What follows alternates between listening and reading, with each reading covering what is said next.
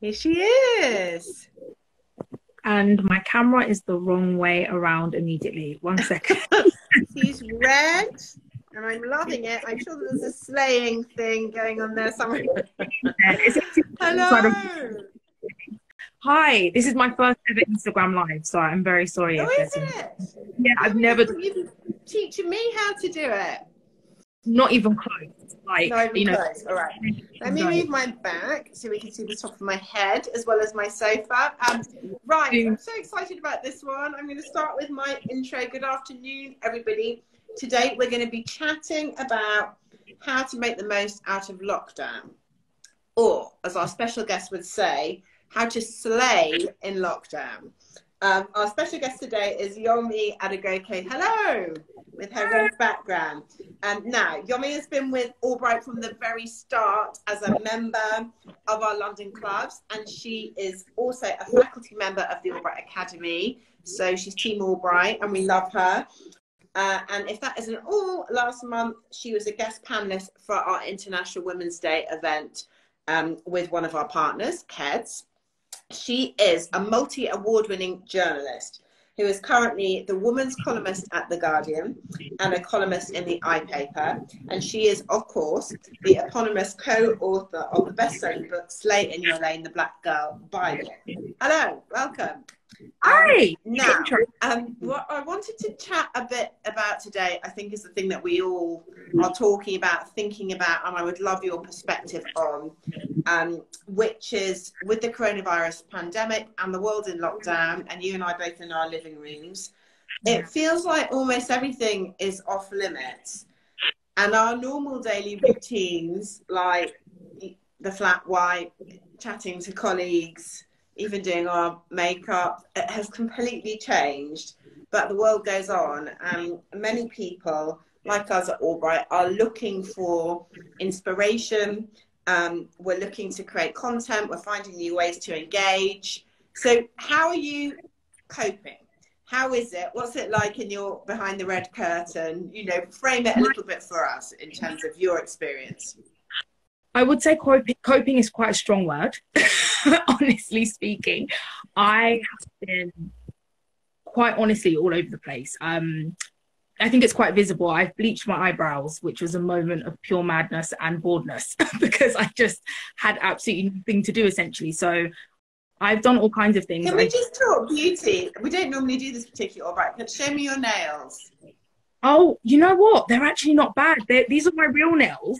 And I've been taking excellent care of them because I've had nothing of substance to do. So this is the first time I've get this off. How did it come off? I can't get mine off. Oh no, these are my real nails. I just grew them back out. So I normally wear really like tacky press-on nails that they look great, but they're very difficult to maintain. They tend to pop off after a few days. But then because I've been in lockdown, I've just been like, I'm gonna grow my nails back out and file them and make them look like nice little, French manis. So yeah, they're not doing too badly. My hair's a mess. I shaved it myself. I bought a pair of clippers. I messed up my hairline.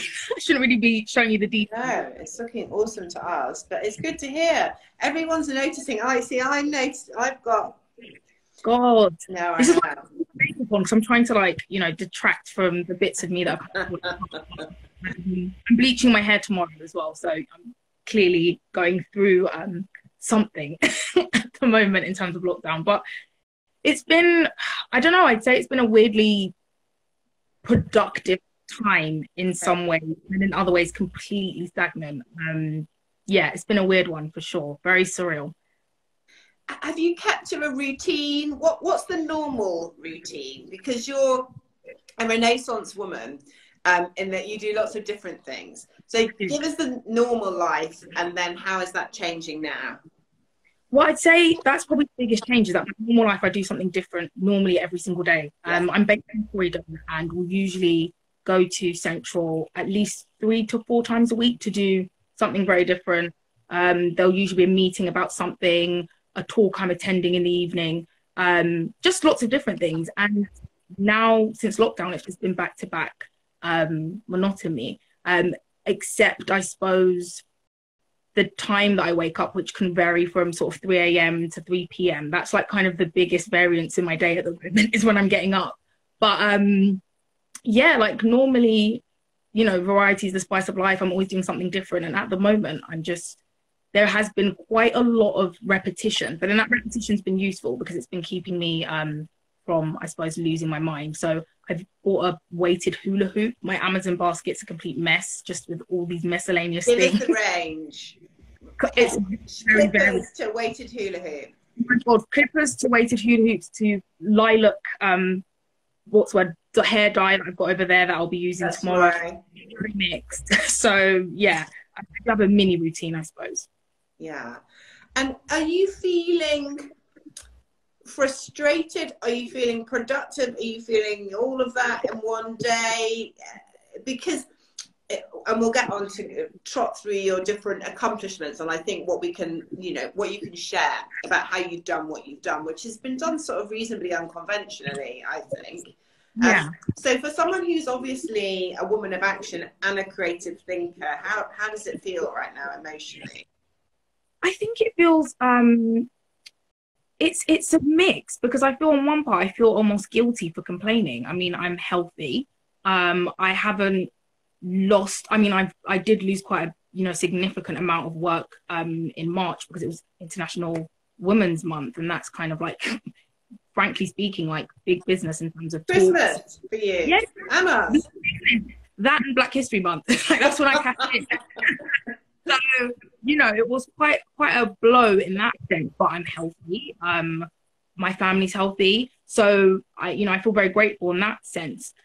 But then at the same time, and everyone's going through it at the same time, but I do really feel like, damn, like I just was about to get my shit together just before this started. I know everyone feels like that, but I'm like, things were kind of going all right. I had a lot of things to be thrilled to announce about, and loads of them have fallen through now. So it's been it's been mixed. I mean, I've definitely taken it as an opportunity. I love art and painting, and I'm one of those annoying people that's been uploading shitloads of artwork that I've created during this period and sort of getting into my creative groove in that way. But then I guess on a more kind of career level, it just feels like, when Beyonce's like, world stop, and then it's like we're all kind of waiting for the carry on bit. I'm just kind of stood here like, so when did this all resume? So yeah, it's frustrating, but I almost feel bad saying that because I'm very lucky to have not had coronavirus, to not have anyone that's been personally medically affected. So it's kind of like a weird mix at the moment. It's frustrating, but also how frustrated can I be when I'm not a key worker, when I'm not somebody that's sort of out there on the front line? But then at the same time, you still kind of feel like life is it's difficult because things are hard for everybody, but it doesn't mean that you're still not going through it, if that makes sense. It's just in a completely different way. So you kind of have to just always remind yourself that, like, yes, other people do have it harder. So I know that's a very convoluted way of answering what you said, but yeah, it's a mixed bag. And so as a mistress of reinvention, and for our AllBright community and the sisterhood who are listening to this, is this the time to reframe your career, to restart your career, to think about, what can we do or take from this time based on your experience of changing up who you are and what you do, all the time? Sure. God, that's a really good question. I think it honestly depends. I think being a journalist, I'm used to redundancies and things just generally collapsing because that's the state of the industry. Yeah. No, it really is. Like, the first ever job I got, I remember one of my biggest fears when I got into journalism was redundancy. I was like, what will I do if I'm made redundant? Oh my God, it just sounded like such a scary thing. And then it happened. And then once it happened, it kind of wasn't so scary. But so that meant that when I was like sort of going through that transitional period, I became a lot more open-minded and a lot more sort of things that I thought I'd never ever do, had no interest in, didn't think I'd be physically able to do, I started doing or looking into, because I was like, well, this is the opportunity for me to kind of give what were they? Give examples. I mean, I went to work at Channel 4 News. Like that was something. Like, I've never considered myself a hard news person by any means. I also have never considered myself a technical person. So I went to, I right after my first job I was made redundant from. Essentially, it wasn't even as straightforward as being made redundant. The actual site ceased to exist after a year, which is what happened at my last job as well, at the Pool, the women's publication. That also just like essentially fell apart. Which so yeah, with my second job, I went to work at Channel 4 News, and I was like sort of cutting up videos, doing like technical stuff. And it was kind of because I didn't really have the luxury of being like, I kind of want to write about my opinions at the moment, because during that period of time, it was just very difficult to get a job in that sector. And yes, I went to Channel 4, learned so much. It was like a really, really great experience, but also very challenging.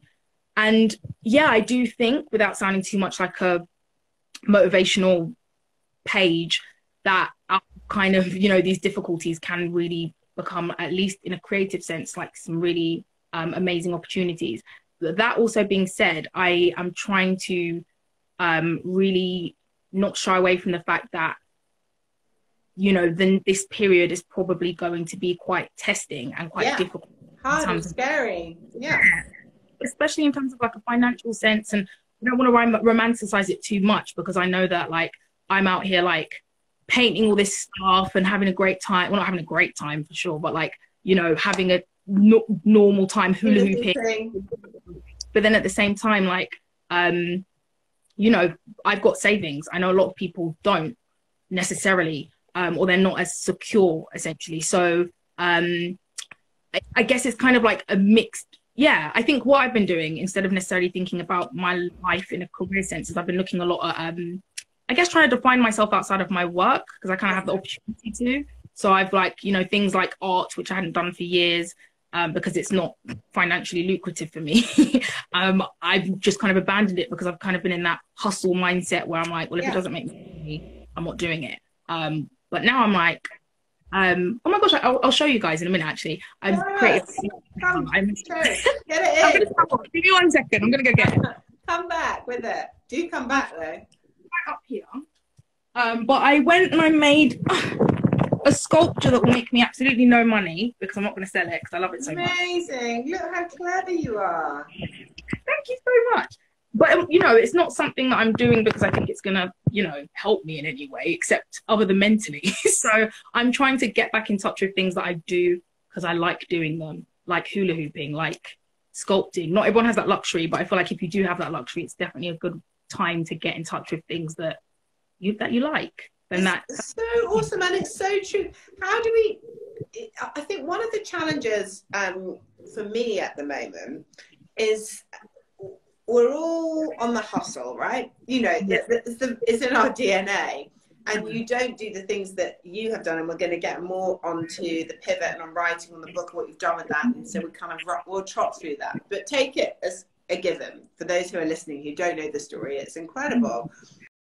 But it takes a lot of hustle, and it takes a single-minded focus on your career, focus on, frankly, making money, focus for you too on monetizing your brand. And there's a lot that I can relate to in that, because it's kind of, you know, in a different way what Anna and I have to do. And it feels a bit like cheating on your hustling self to get out the hula hoop or produce an incredible piece of art. And you're clearly hugely talented, but we can neglect the other sides of our personality in our quest to succeed and deliver on our goals.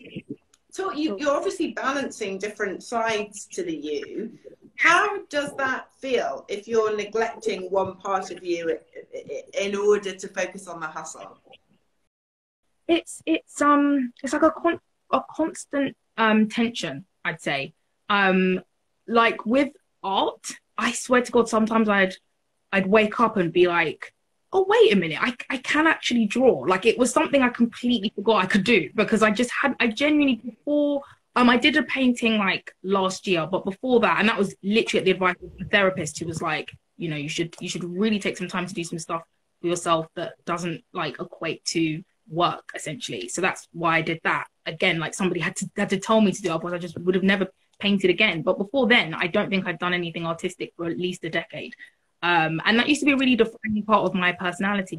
And like when you look at it, when it goes to like, when you look at things like, I don't know, at school or whatever, and you know, everyone kind of draws at like young age, and everyone's into sports at a young age, and then we kind of get to this point where it's sort of, okay, if you're really good at drawing or if you're really good at sport, you should actually like follow this up professionally. But if you're not, then it's not really something you should follow. Exactly. Like, you know, just put down the like, you know, knitting needles and paint. Do you know, you put away the easel. Like there's no value in it if it's not something that you can monetize.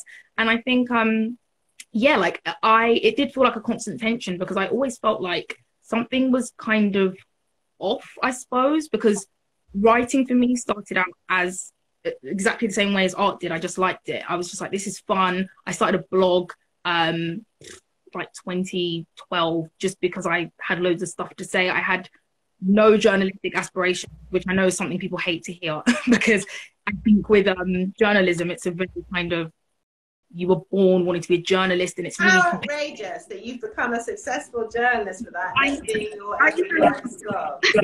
It honestly does irritate me. I'm almost kind of like, God, like there's so many people that I know really wanted to be journalists for ages, but it just wasn't my story. I wanted to be I think an artist at some point. I probably didn't really want a real job, like, but I just, as much as I remember, I wanted to be an artist. But yeah, like, so once I kind of started writing, it was recreational, and then it turned into a job, which sucked about 90% of the enjoyment from it, because before I'd just be putting my opinions out for my friends, then next thing you know, they're on The Guardian and everyone's being racist to me and sexist to me, and I'm like, oh wow. I was just screaming into the void before, but now this is actually like, people can reply, and also I have to file this on time or I'm not going to get paid. Yeah. And I have to do this, and I have to run it by lawyers and all this kind of stuff. So that kind of sucked out the fun of that. And I still love writing, but you know, and I obviously the book I co-wrote was with my best friend, Elizabeth, you've ever been in it. And, you know, we are truly best friends, as in, you know, like very, very close. And for now, our conversations to sort of pivot from just talking about inane rubbish about boys and gossip to kind of, we've got this deadline for Thursday. It again, it kind of shifted that as well. So I think for a long time, I've been trying to kind of navigate my life in a way that's, you know, very much dictated by a value system that says if something isn't monetized, or if it's not, you know, pushing you further in your career, it's not worthwhile. Whereas now, which is why I made a conscious decision to never sell my art.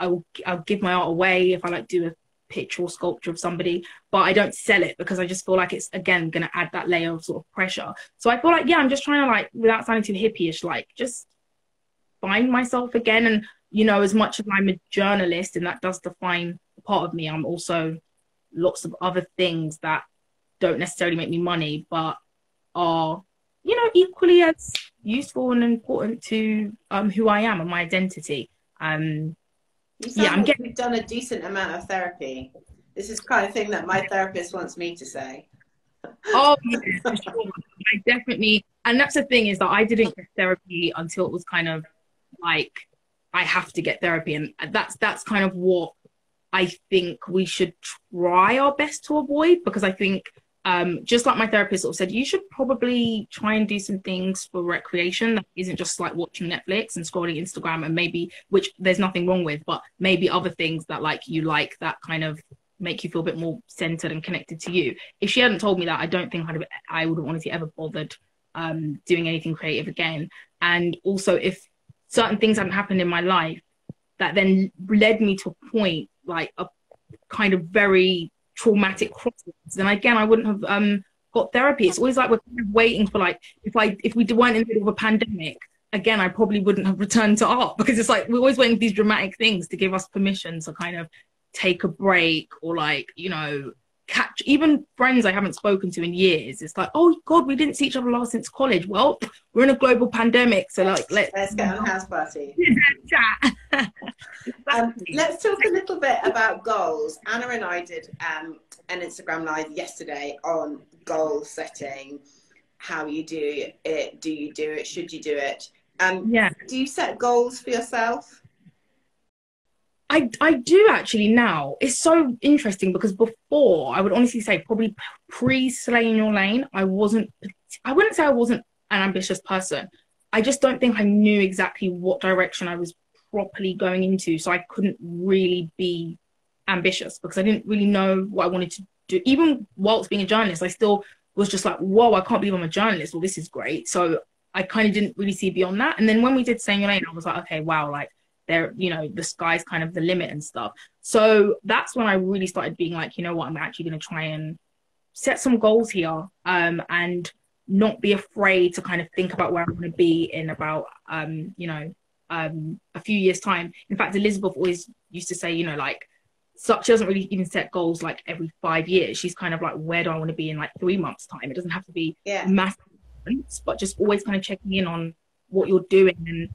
And I think as well, another thing the pandemic's kind of done is that I don't think we often check in about why we're doing something. We're so often kind of just on airplane mode and just doing because we're supposed to. And we don't, even certain goals when it's like, I want to have kids by 30 years old. I want to own a house by 32. That's completely fine.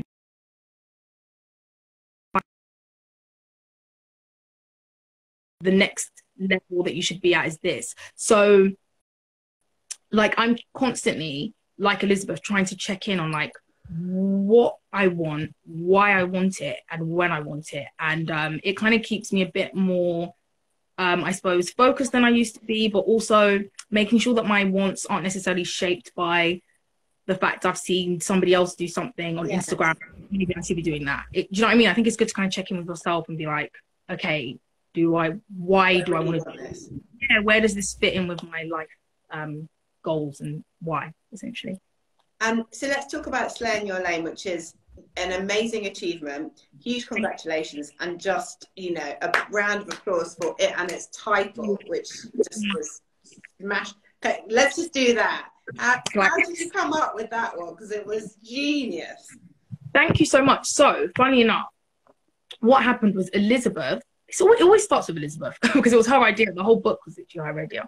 And I've told the story a million times, but she pitched the story to me. I'm literally in journalism mode. She pitched the book to me and was like, you should go and write this thing. It's great. Like, you know, like this is this idea. You'd be great for it. And I was kind of like, wow, this is such a brilliant idea. Like, I don't know why she's like gifted it to me. It's definitely something that we should do together. And with the title, weirdly, it was like, again, same kind of synergy thing, because we always just send each other like completely random, uncaptioned, or often like captioned with exclamation marks, just pictures of like Black women that look amazing. And we'll just be like, oh my God, like just send each other random pictures. And like often they're of Rihanna, usually, often of Beyonce, but this time it was Solange Knowles this time. And Elizabeth just sent me a picture of Solange Knowles in like a massive red fur coat at Fashion Week. I think it was Fashion Week Paris. And then she just captioned it, Slaying Your Lane. And I think about a week before was when she'd called me and said, oh, this is the idea I think you should do as a writer. And I was like, no, let's definitely do this together. But we've been trying to find a book title. So we were going to put it Black Girl Bible, which is now the subtitle. But when she just said Saying Your Lane, I remember I called her immediately and was like, Elizabeth, that's the name. That's the name of the book. And she was like, do you think? I was like, 100%. That's why she's the like marketing brains, because she like, yeah, she's always just saying stuff that's very like, I'm like, you should make this a domain name or whatever. Like, but then yeah, literally after that, we got the we literally went on Twitter, we went on Instagram, we went on Facebook, we bought the domain for .co.uk and .com, because you know, you just hear something, you're like, this is it. It's rubbish, which it should sell it. So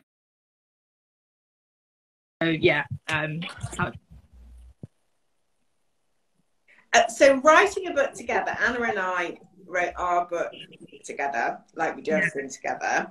How did you do it? I can tell you how we did it, but how did it actually how did it work? Getting flashbacks, oh wow, like literally war flashbacks. It was like God, it was just such a process. Like, we're very lucky because like we have a lot of, obviously it's very good to like love your friends and like your friends, but we have a lot of, I'd say, proper respect for each other. Yes, which is the most important thing. The most important and underrated thing, because people are just kind of like, yeah, I really like love this person and I have a lot of time for them, but I'm like, you know, if you don't respect them, then you don't respect their ideas, and you can't then, like, if you have a difference of opinion, you feel like your idea has precedence or your idea is better because you don't respect where they're coming from. You have a lot, like a real baseline of just like, you know, the fact she even came up with the idea, the fact I was able to see like that name's great. We have respect each other's perspectives. So writing it, like I always say, like there's, you know, I think the misconception is like we agree on everything. We agree on a lot because we have very similar taste. We always say that we go to shops and like she'll buy like the same top as me, but she'd wear it completely differently. Like that's just kind of how we are. But there were loads of things we didn't agree on. But I think because we had that baseline of just respecting each other's opinions, we were able to kind of like a lot of hurdles that I think for other people would have been like insurmountable and like really they'd have butted heads on. We didn't. Right. But like the beautiful process was just, I think first we were trying to like merge certain things. Like, okay, you write this paragraph, I write this paragraph, and we're just like, this isn't going to work. So we kind of just, I guess, veered towards certain subjects that we felt were kind of more natural for us to. I mean, Anna and I did alternate chapters. That's what we did, exactly, and because it's just so much easier that way. And it's like you can't. And it felt very, which I think is what I'm hearing about you two, with Anna and I. It sounds similar in that there's absolute mutual respect, but we've also got our sort of subject areas. So actually, when we mapped it out at the beginning, and we were like, shit, how the hell are we going to do this? Because it was very much a product of us. But you can't. How? And actually, then when we split out, okay, we think that these are the dozen things that matter. If this is how to supercharge your career as a woman, these are the things that matter. And it's like, okay, I'll take that one, you take that one. It just sort of, it was more organic than I perceived it was going to be at the beginning, where I thought, are we writing every other line?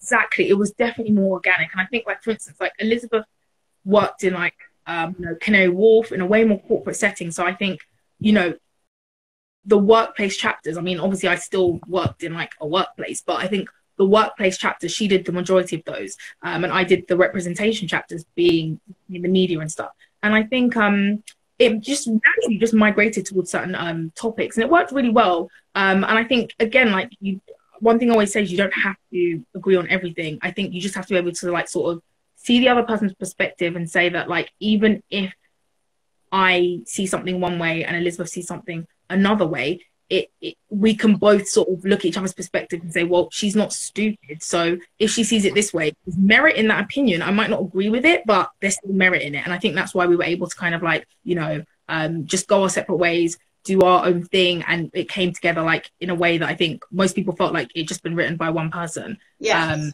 Yeah, we covered a lot of ground because we have a lot, like, very similar opinions on something. It needs a sequel. Oh, wow. You know what? Let's get the publisher on the phone now. We'll pitch it. No, it needs a sequel. Because things change, right? Definitely, for sure. I just think, that's the thing. We're just kind of waiting for the you know, global crisis to pass. You know, other than that, we've got some stuff that we're, you know, working on, but we'll see. So see. For a little while, you two became sort of national treasures, didn't you? You did. Well, and I love that. Like, very well. You know, you're everywhere. You were national treasures. How did that feel? Surreal. Right. Very strange. Not just strange because it was just in and of itself strange, but I think I can seen a couple of people from my university in this live, and they would absolutely be able to attest that I don't think anyone kind of looked at us and thought this is something these two girls from Warwick University would do, because we just weren't those kind of people. Like, what were you like? Mostly drunk. mostly drunk, mostly in fancy dress, mostly arguing like with each other and everybody else. So I don't think we were necessarily the first port of call in terms of like inspirational like content. I really don't think we were. I think I'm not offended when people are like, whoa, I'm really surprised you guys did that, because as individuals we kind of have our own, like, I guess maybe it would have together as a unit. Like I definitely was surprised that we did that, but also that a book that is hot pink and that says the Black Girl Bible was being held up by like, you know, white men on the tube that. Yeah. Well, okay, give me an example. So give me an example of seeing an incredibly unlikely person reading the book, and did you say that's my book? Oh my God. So I've never in my life come across somebody just reading the book on the tube, which really annoys me because everyone else does. People always send me like, oh, I just saw this person on like reading it in public. I've never seen that. But what did happen is when we were radio for Book of the Week, and we were really afraid because we're like, this is going to go to a completely different demographic than we're used to. We were a bit afraid because we're like, I mean, I'm very like numb and desensitized to like trolling at this point in my career, but I was still nervous because I was like, Elizabeth was slightly more new to it, so I was like, I hope she's not like kind of overwhelmed by like any responsibility. So once it aired, we got I remember seeing a notification on our account from a Twitter app that said @FatWhiteBloke, and I remember just thinking, he's not going to be a natural fan. I was like, oh, here we go. He's gonna like, God knows what he's about to accuse us of. Like, where's the white girl Bible? Reverse racism. I was like poised, like ready for like my, you know, response. And then he was just like, I just want to say, I've been listening to Slay Your Lane on BBC Radio 4, and I was like, oh, ... And he was like, and it's incredible. Like, you know, this is so important. We should be giving this out in schools. And I was like, oh, thank you, Fat White Bloke. I really wasn't expecting that response, but you know, that was very surprising and just very heartening. But I think, like, you know, Sadiq Khan said he's a fan. Sheryl Sandberg emailed us and said that she liked it, which was ludicrous because, you know, Lean In was the like inadvertent inspiration for Slay Your Lane. Elizabeth. And were you like, oh, how you know? I mean, Cheryl, thank you for your kind. Do you reply? Like, honestly, I think we're practically in tears, especially because as much as she was the inspiration and we both were really like, I think she's incredible. We had mentioned that, you know, the reason that the book had come about is because we felt that whilst Lean In was like, it gets a lot of flack, but we do feel like it definitely really like started a conversation. We also kind of mentioned, however, that like women of color and Black women weren't necessarily part of that conversation. And so when I saw the email, I was like, oh shit, is she like going to be annoyed? But she was like, this is great. And, you know, my response was so gushing. I'd actually be so embarrassed to read it back. But I remember practically it is. But it is Sheryl Sandberg, so I think that's fair enough. So as a writer, and the two of you as a phenomena, and part of and leading the way in what is really a movement and has become a movement, what can we learn from that in terms of how to create a platform, how to connect the issues that you care about that keep you awake at night, that give you goosebumps, that give you rage, that, you know, into a platform that then enables you to build a brand and a business. Try and dissect that a little bit if you can, for people who are watching and wondering, could they do this? How do you do it? I know that you've got this incredibly wonderful and charming sort of series of serendipitous moments, but if you can, but you've obviously got a steely core. Yeah, right. Sure. So unpick it a bit for us. For sure. Well, I think in terms of Slay Your Lane, firstly, being very blessed to, I guess, have another person that shares that vision so clearly. Me and Elizabeth are like, I guess the one thing that people may have acknowledged and noticed perhaps at university that we both had is we're very passionate. Like, we're very, very passionate people. And that thing you said about things keeping you up at night, like, I felt so bad for Elizabeth, like, during the first kind of year of, like, the book, because she'd wake up in the morning and have literally about 40 different WhatsApps from me about things I'd seen and things that we should do and X, Y, Z. And, you know, we were just... the business partner. Oh, God. And it's crazy. That time. So that was crazy. Like, we both lived together. And literally, I'd sort of open the bedroom door sometimes and she'd open her bedroom door, and we'd be, like, shouting across from each other, like, in our rooms, being like, yeah, we should do this. It was crazy. Like, it was like we became almost manic with... you know, just like passion for it, and just we believed in it so much. So I think what's that, again, very cliche, but passion is like key. But I think also just not being afraid to just like be that sort of person that's going to prove a market that's not necessarily existing. Because when we went to publishers, we, you know, it's well known publishing is like, it's a bandwagon industry. It's very much about, it's very trends led.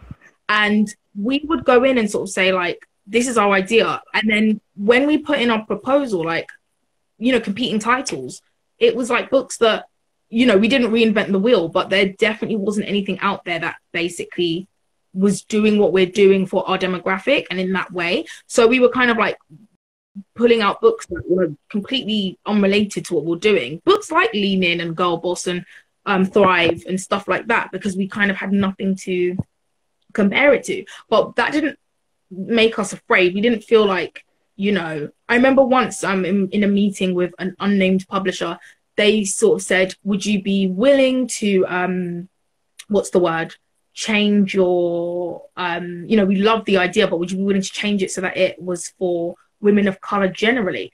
And we were like, this does a disservice to women of color who aren't Black and whose experience is completely different. Because when you look at like Asian women, for instance, often their experiences in the workplace and the stereotypes that they are faced with are completely opposing. So like Black women will be stereotyped as angry, and then Asian women will be stereotyped as super docile.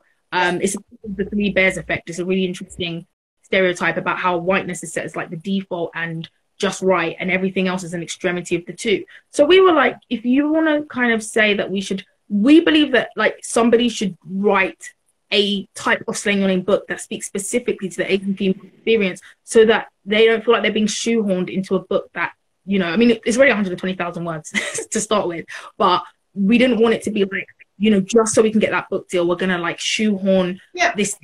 You know, of course, there are ways that you should amend your vision. I mean, for a start, the front cover was initially meant to be yellow, and our public fourth estate were like, we think it should be pink, and we're like, you know what, you guys have made a brilliant point.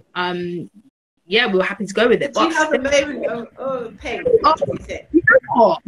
I think when we got the email, Helen Garland Williams, our editor, who's like a genius, she was like, I think that, you know, I'm just mocking it up. You know, you guys have your vision. They very much let us do what we wanted. They were like, you guys have your vision and we completely believe in it, but here, you know, here's this, it could be like this. And we were kind of begrudging and annoyed that they were right. Like, shit, it actually does look better pink. But yeah, because we had to change our whole thing. Because we had a whole thing about the pink. Sorry, I've just got our book on my table. And that was our compromise. Like, oh, was it a compromise? Purple, sort of pinky orange and blue. Because we just couldn't quite agree to like...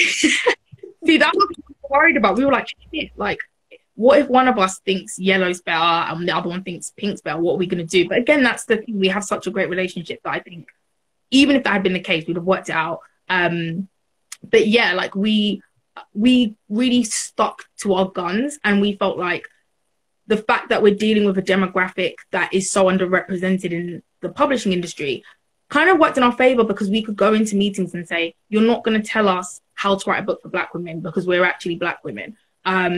You're not going to be able to kind of like steamroll and say, this is how we think you should write it. And I think what happens is in publishing, that often happens where, you know, someone will come in with very specific, you know, but because they really want that deal, so they just kind of compromise it. And we all compromising, but we were like, we can't do a disservice to our demographic. Black women need to read this and know that like we weren't puppets. Like this wasn't like a big publisher, exactly, like basically pulling our strings to say this is what we want you to do.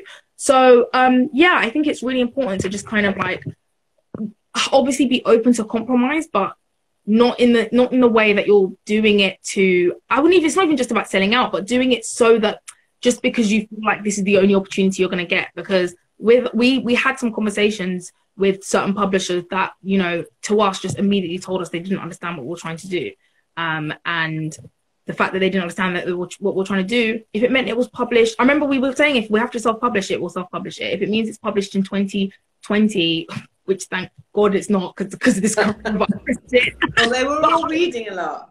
Yeah, what do you think? But you know what? I was looking the other day because I was panicking about my future, and it was saying that, you know, ebooks are really up, but like because I think of Amazon deprioritizing, hard books, like, you know, paperbacks and stuff, I was super down. I was like, geez, this is a terrifying time to be an author, but it's a terrifying time to be in anything. So, you know, yeah. So let's talk a little bit, because you and I could go like this forever, I'm sure, but I should send you back to your sculpting and me to my spreadsheet. Sisterhood, yes, which is a really important topic for AllBright. We have it written in neon and the entrance halls to the buildings. Talk about what that means for you. You know, obviously you've reflected a bit on your relationship with Elizabeth, but sisterhood and the sort of sisters in your life, and also role models. You know, you've referenced the sort of Beyonce, sweet, but yeah, he's everybody's obviously, but you know, give me a bit more on that. Sisterhood, role models, the women in your life. Sure. So every time I like have a birthday or have an event, which means like different friends from like parts of my life come together, like everybody every single time comments on just like how great my friends are, because I just have the most like supportive, genuine, like just interesting, amazing. I know everyone says this, but like genuinely, I have like the best friends in the world. I mean, one of them flipping changed my life, like by, you know, literally gifting me a book idea. And I'm always saying that's just so indicative of like, I wish Elizabeth was here, because then like I could be like, see, I am nice about you all the time. She can watch it back for 24 hours. I'm going to tell her and be like, look, like I'm always singing your praises. But yeah, because I was saying it's like just so indicative of the kind of person she is. The fact that she was like, here's a book idea, I think you'd be better at it. And I was like, no, actually, I wouldn't be. Let's work together. And then we created something that neither of us could have created alone. But even outside of like work and stuff, like most of my friends, funny enough, are like not industry people, which was very interesting because like Elizabeth, I used to kind of bitch constantly about the like media industry and how it was just really weird and everyone was really like strange and I didn't really like it. And then now it's like she's been like pulled into this like same industry. Isn't it with you?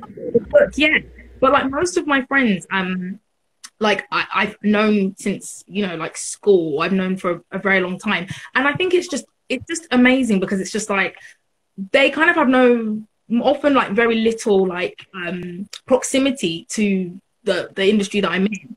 And just like the level of kind of pride and support they have for things that like they don't necessarily on a day-to-day basis engage with. It's just amazing. Like they're so supportive of just everything I do, and also very much like keep me like the same. I think like if it wasn't for my friends, I could have probably like, you know, I've seen people get like overly egotistical and gassed over less, so I could have probably like just flown off like a massive hot air balloon and been like, oh, I'm amazing because I did this thing. Whereas my friends just like, they've known me for so long, like they just really kind of keep me myself and like provide a very external perspective on things that I'm doing because they have no kind of vested interest beyond caring about me. And then literal sisterhood, like my two sisters are literally my best friends. Like Slaying Your Lane, I dedicated it to my oldest and younger sister, Yemisi and Yinka, whose names both begin with Y, as do